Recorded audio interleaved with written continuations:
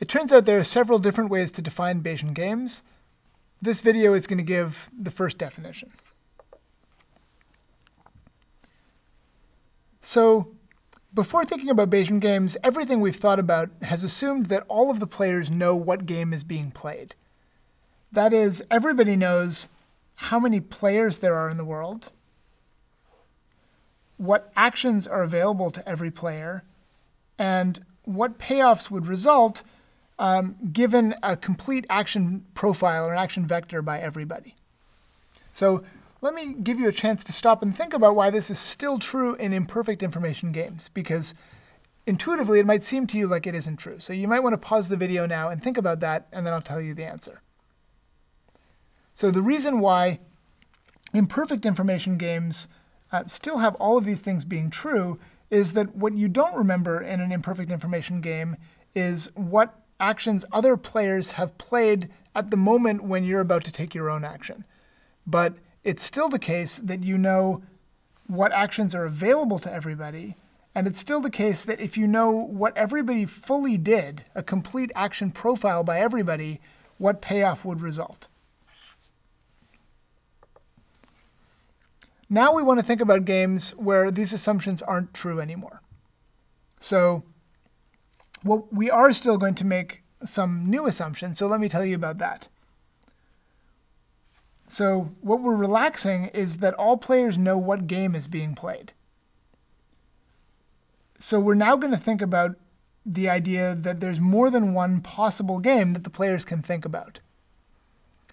And among all of these possible games that the players will reason about, they're all going to be games that have the same number of agents and the same strategy space for each agent. So how they're going to be different is just in the utility functions. And that's important because it's just difficult to model a situation where you're not quite sure what strategy space you have. It wouldn't be clear how to act. Now, you might find it useful to reason about games in which you're not sure what other agents there are. It turns out that's actually possible to capture within this framework.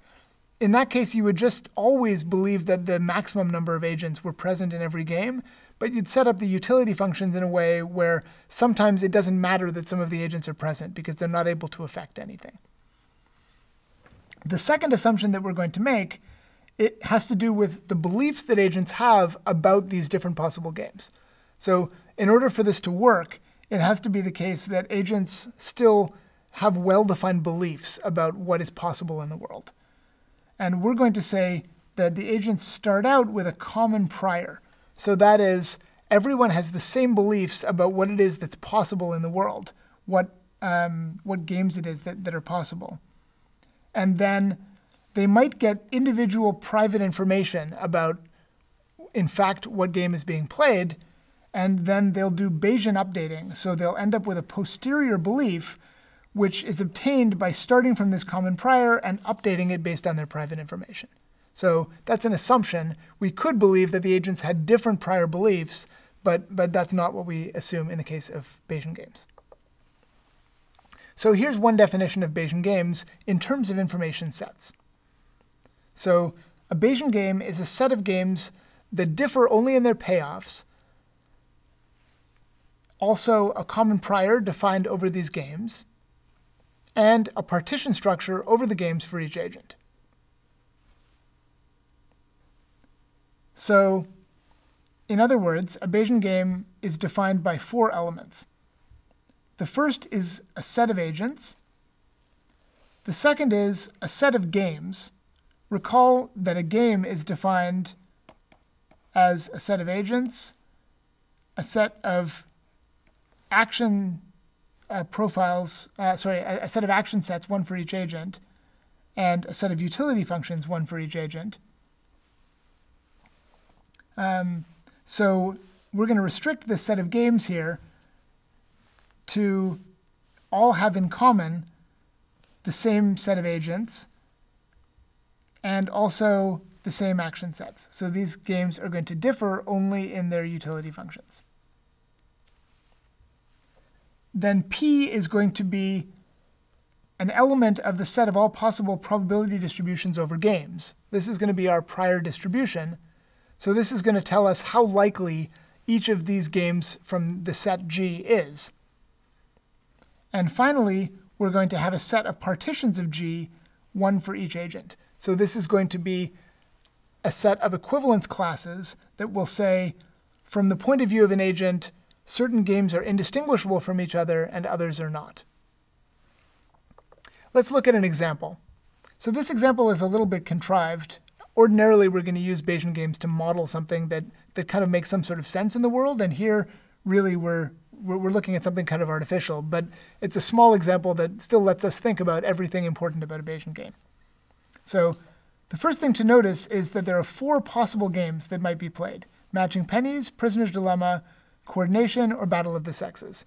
Incidentally, prisoner's dilemma here is being played with different payoffs than you might have seen before, but that doesn't matter. It's strategically the same game. And we have a common prior over the games. So there's a 30% chance that the game that the players will in fact be playing is matching pennies. There's a 10% chance that they will in fact be playing prisoner's dilemma, 20% chance of coordination, and a 40% chance of battle of the sexes.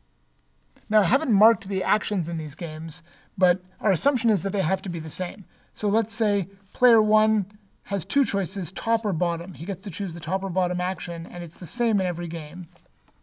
And likewise, player 2 can choose left or right, and he gets the left or right action in each game. So what is interesting here, of course, is that we have these information sets. So player 1 gets to find out which of these 2 sets the game is in. What that means is, in fact, nature is going to decide which game gets played. So randomly, it's going to be decided which of the 4 games being played according to the common prior. Let's say the most likely thing happens, and the players end up playing Battle of the Sexes. In that case, what player 1 is going to find out is that he's in this equivalence class rather than this one. So that means he's going to know for sure that he's not playing matching pennies or prisoner's dilemma, but he's going to think that he might be playing either coordination or battle of the sexes. He's going to have no way of telling them apart. Now, player 2 has different equivalence classes. So player 2 considers these 2 games to be indistinguishable, and likewise considers these 2 games to be indistinguishable. And continuing our example from before, if this was really the game that was randomly chosen by nature, then player 2 would find out that he was in this equivalence class rather than this one, meaning that he would think the game being played was either prisoner's dilemma or battle of the sexes. And the ground truth would be that, in fact, battle of the sexes was being played. He would consider it possible that prisoner's dilemma was being played, and we've already seen that player 1 would consider it possible that coordination was being played. And what this means is that when the players are deciding what action to take, they're going to have to play an action without fully knowing what game is going to be played. And they're going to have to reason about what their opponent is doing without fully knowing what the opponent is going to think. They do know everything about this setting. So this whole kind of picture is something that the players know. They know the common prior, they know their own equivalence classes, and they know their opponent's equivalence classes. So if I'm player 1 and I want to reason about what player 2 is going to do, and I know that I'm in this equivalence class, then I also know that player 2, that if the game is really coordination, which I believe is possible, then player 2 thinks he's in this equivalence class and thinks that matching pennies is possible, even though I know it's not possible.